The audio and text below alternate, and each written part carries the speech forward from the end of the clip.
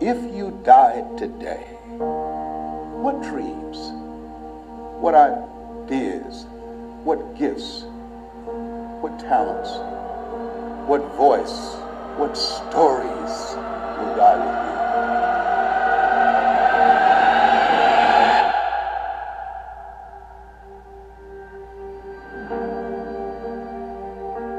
See, a lot of people go to work every day miserable, and all they do is just talk about how miserable they are, but they don't do anything about it.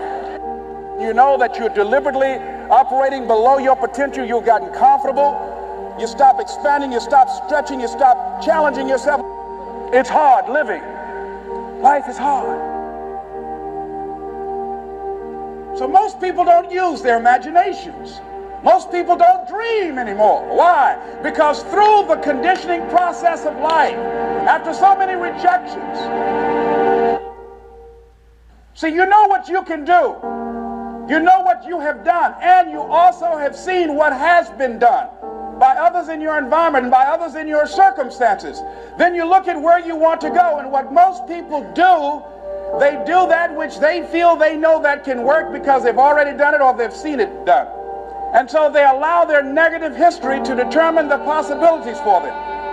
And so when they run into a roadblock, even if they have something beyond their comfort zone, when they run into a roadblock, something happens to them. Most people allow life to control them and their circumstances.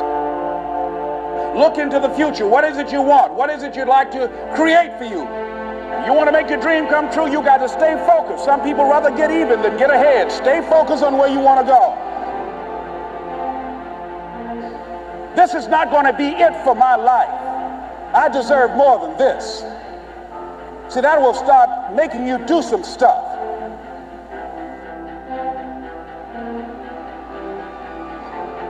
Not only is it possible for you to have your dream, but it's necessary.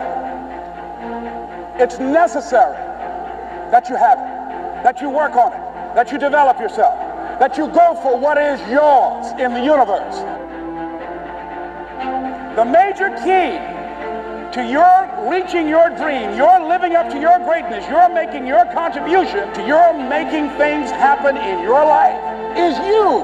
That you've got to take personal responsibility to make it happen.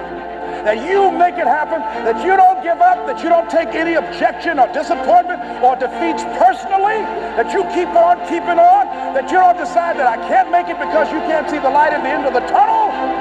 Live your life with passion,